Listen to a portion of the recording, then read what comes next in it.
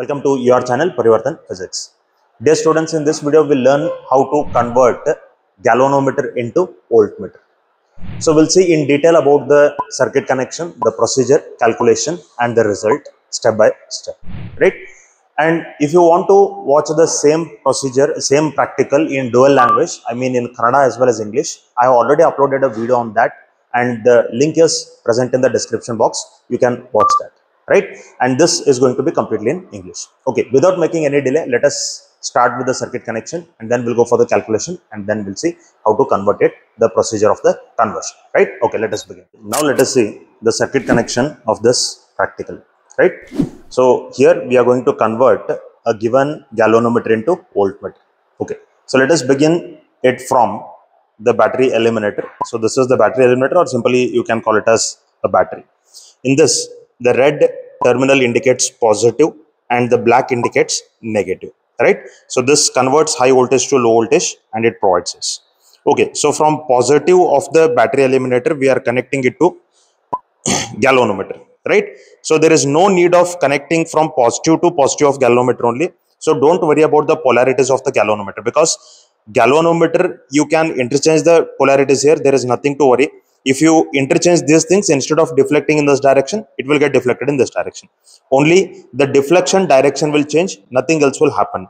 So don't worry about the polarities of the galvanometer. You should concentrate only on the polarities of voltmeter as well as ammeter in the circuit connections. So for galvanometer, however you want, you can connect it. No need of considering positive and negative. Okay. So from positive of the battery, we have connected to one end of the galvanometer. From the same end of the galvanometer, one connection we have given for lower end of the rheostat. And from the same end of the galvanometer, we have connected to positive of the voltmeter, right? Positive of the voltmeter. Next, another end of the galvanometer is connected to the resistance box, high resistance box, which we are using here. And negative of the voltmeter is connected to one end of the resistance box. So that end of the resistance box is connected to upper end of the rheostat. And opposite lower end of the rheostat is connected to plug key, and plug key is connected to negative of the battery, right? So this is the connection. Okay, let me show you this once more. Okay, so this is the circuit connection. See, I will go on just telling you the connections right now. From positive of the battery to one end of the galvanometer. From the same end of the galvanometer, we are connecting to lower end of the rheostat. And from the same end of the galvanometer, we are connecting to positive of the voltmeter. Another end of the galvanometer is connected to one end of the high resistance box.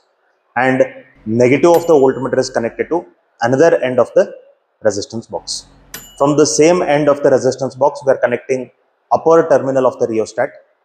And opposite lower terminal of the rheostat is connected to one end of plug key. Another end of the plug key is connected to negative of the battery. So this is the circuit connection of conversion of galvanometer to voltmeter. Okay, let us go on to the calculation first and then we'll go for the procedure, because first we have to calculate how much is the resistance we have to connect in the circuit, right? Okay, let us go for the calculation. So this is the observation table as well as circuit diagram you can observe. So this is the circuit diagram. These are the observations and observation table, right? See, by looking at the meters, you have to note down these things. Galvanometer resistance, it will be given, it is 100 ohm in this practical. So the galvanometer what I have taken, it is of 100 ohm. Figure of merit of galvanometer, it will be given on the galvanometer itself. You can observe, I will just show you. So figure of merit of galvanometer here is 20 microampere per division, right? So you can observe that it is 20 microampere per division. So that is, you have to note down here, right? So 20 microampere per division. 20 microampere per division. I will note it down. Okay. So 20 microampere per division. Micro means 10 to the power minus 6. Right? Okay. Next, number of divisions on either side of 0 of the galvanometer scale. There are 30 divisions on either side of the 0 of the galvanometer. Right? You can again observe there in galvanometer on both the sides of 0, there are 30 divisions. Right? See, on this side also there are 30 divisions and on this side also there are 30 divisions. Right? Okay. Next, current required for full scale deflection. Current required for full scale deflection. Okay. Current required for producing full scale deflection, N divisions. See, it will be N is 30 And how much is K? K is figure of merit. It is 20 into 10 to the power minus 6. So this will be 30 into 20 is 600. 600 into 10 to the power minus 6 ampere. The range of voltmeter, we want to convert it into a range of 3 volt voltmeter. You can see that I have taken a voltmeter of 3 volt here, right? So I want to convert it to a range of 3 volt. There is no necessity that you have to take this of 3 volt only. You can take it of 5 volt also. But the intention is we want to convert this galvanometer into a voltmeter of range 3 volts, right? So we want to convert it to a voltmeter of range 3 volts. Okay, fine. So it is of 3 volts now. The value of resistance to be connected. This calculation you have to do it correctly. See, R is equal to, we know it is V divided by IG minus G. This is the formula. How much is V? V is 3 divided by IG. IG is 600 into 10 to the power minus 6 minus G. G is 100. So how much I will get? This I will get 5,000. 5,000. You can calculate and see. Take 10 to the power minus 6 to the numerator. It will become 3 in front of 0, 6 0. 3 will get 6 zeros. So divided by 600, it will be 5,000 minus 100.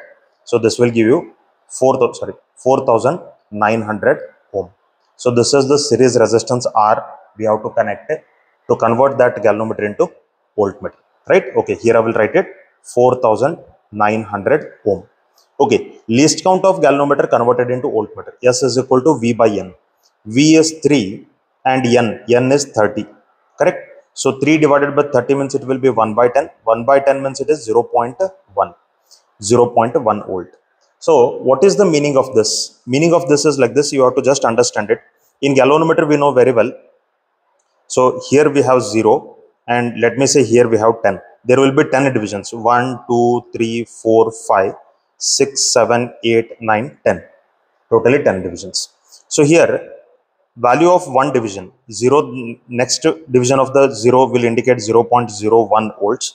Second one indicates 0.2 volts, 0.3 volt, 0.4 volt, 0.5 volt. Like that, 10th division indicates 1 volt.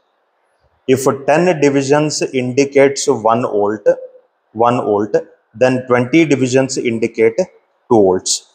30 divisions indicate 3 volts, right? So it is of only 30 divisions. So we got to know this is the LC. LC means how much is the value of one division in galvanometer, right? So remember this, you remember 10 divisions is equal to 1 volt, 20 divisions in galvanometer equal to 2 volt, 30 divisions in galvanometer is equal to 3 volts, right? Okay, so this much resistance we have to unplug from the resistance box and we have to check whether it is converted or no. Now we'll go for the circuit connection and procedure. So we'll unplug this much resistance and we'll check how the resistance, how the galvanometer has converted into voltmeter or not. See, what you have to observe there is standard voltage in Vs in volts. Standard voltage means you have to note down the voltage in voltmeter. So this is from voltmeter. This is from voltmeter, right? Here we have galvanometer as well as voltmeter, you can see, right? So standard voltage means you have to take it from voltmeter and then from galvanometer. Okay. So here what I will do is, see, standard voltage. For first trial, I will take 1 volt. For second trial, I will take 2 volt. For third trial, I will take 3 volt. Number of divisions deflected in galvanometer, that we will check in the procedure and then we'll go for the further trials, right? Okay, now we'll go for the circuit connection and we'll take these trials. Keeping 1 volt in voltmeter, check how many divisions it has deflected in galvanometer and note it down here. Keeping 2 volt in voltmeter, check how many divisions it has deflected in galvanometer. 3 volt in voltmeter, how many divisions in galvanometer, that you have to check and you have to note it down here, right? So I will show you that by moving the knob of the rheostat, we have to see them. Okay, we'll go for the procedure. So we have calculated how much is the series resistance we have to connect for the galvanometer to convert it into voltmeter. So we have got it as 4,900 ohm, correct? Okay, switch on the circuit, insert the plug key and check whether both the meters are at 0 or no. You can observe galvanometer is also showing 0 deflection, voltmeter is also showing 0 deflection. If they are not showing 0 deflection, you should move the knob of the rheostat to opposite end. See, if this is here, you can observe there, they are showing the deflections. So to make them 0, I will take it back, right? So you keep it at one end where both of them show the 0 deflection. If they are showing 0, then it indicates the circuit connection is correct.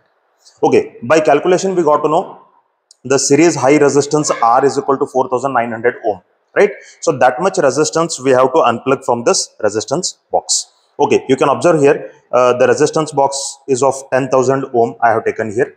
So from this resistance box I will unplug 4900 ohm resistance. Okay, you can just check the values of the resistance here. Okay, see here we have the resistance box. You can see the values of resistance here, right? Okay, so here I will unplug 4900 ohm. See, this is 2000, this is 2000. Okay, 2000 plus 2000, 4000, 4900 I want, 4500, 4700, 4900. So first I will unplug 2000 plus 2000, it is 4000 now, and this is 4500, 4700 and 4900, right? You can check once more how much resistance I have unplugged. See here, this is 2000 plus 2000, 4000, 4500, 4700 and 4900. So this much resistance I have unplugged, right? Okay, after unplugging this much resistance, now what we have to do is we have to just check whether it has got converted correctly or no. Okay, I will just show you how we have to check it. See, we have taken a tabular column there where we have to show 0 error. See, we have unplugged 4900. You can observe galvanometer is also at 0 and voltmeter is also at 0. We will get confirmed whether the galvanometer has converted into voltmeter or no by just comparing the values of voltage in voltmeter as well as galvanometer. How much is the LC of the galvanometer we have got? We have got LC of the galvanometer as, in galvanometer, 10 divisions indicate 1 volt, 20 divisions indicate 2 volts and 30 divisions indicate 3 volts. This we have already calculated, right? So 10 division it is equal to 1 volt. You remember this. And in voltmeter you can observe, here we have voltmeter, we have 0 to 3 volts, right? So this is 0, 0.5 volts, 1 volt, 1.5 volt, 2 volt, 2.5 volt, 3 volt, right? Now what I will do is I will just go on moving this knob of the rheostat forward so that you will see the deflections in the voltmeter as well as galvanometer. Okay, now you concentrate on voltmeter and galvanometer.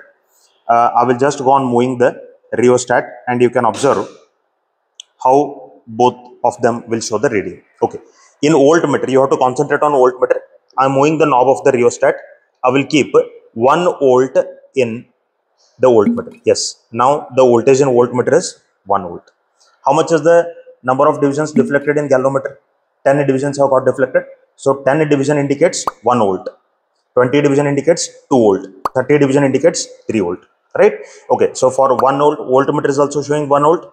Galvanometer is also showing 1 volt. Okay. I will take 2 volts in the voltmeter now. So in voltmeter you can check the voltage is 2 volts. Right? So it is 2 volts. And how many divisions in galvanometer it has got deflected? 20 divisions. 20 divisions in the sense it is also 2 volt only. And now I will keep 3 volt in the voltmeter. Sorry, 3 volt in the voltmeter I will keep. So this is 3 volt, correct? So if this is 3 volt, then galvanometer is showing 30 divisions deflection. You can see that 30 divisions. So 30 division indicates it is 3 volts.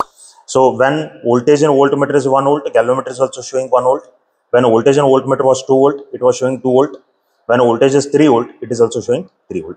It clearly indicates, it clearly shows that the galvanometer has got converted to voltmeter perfectly and it is working exactly as that of voltmeter and it is giving the same values as that of the voltmeter, right?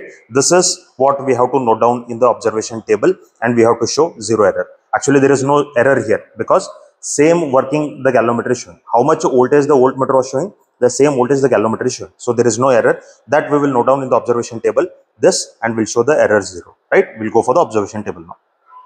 Now that we have seen how the deflections are shown in galvanometer as well as voltmeter, we got to know when we kept 1 volt in voltmeter, standard voltmeter, at that time how many divisions in the galvanometer the needle got deflected? It got deflected by 10 divisions, right?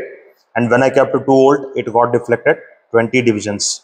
When I kept 3 volt, at that time it got deflected 30 divisions. So these were the deflections we have seen. So what will be the converted voltage? Converted voltage means how much is the voltage reading of the galvanometer, how much voltage the galvanometer is showing. That is what we have to write. Okay, the formula is S into theta. S is 0.1 into theta. Theta is number of divisions, that is 10. So it will give us 1 volt. So when standard voltmeter is showing 1 volt, converted galvanometer is also showing 1 volt only. That's why the error is 0. Vs minus Vc is 0. So error is 0 means it has got perfectly converted into voltmeter. Similarly, this will be 0.1 into 20, that is 2 volt. 0.1 into 30, that is equal to 3 volt. Like this we have got, right? So these are the readings shown by galvanometer. These are the readings shown by standard voltmeter. Hence, the readings of galvanometer are same exactly as that of standard voltmeter. That's why the errors are 0. Hence, it has got converted perfectly into a voltmeter. So what is the high series resistance that we have to connect here to convert it to voltmeter? That is 4900 ohm. This is the standard result we have to write. Clear? Dear students, if you like the content of this channel, please don't forget to subscribe and share the channel, and please refer the channel to your friends, juniors as well as seniors. Thank you so much. Please keep watching and supporting the channel. We'll meet again in the next video. Thank you.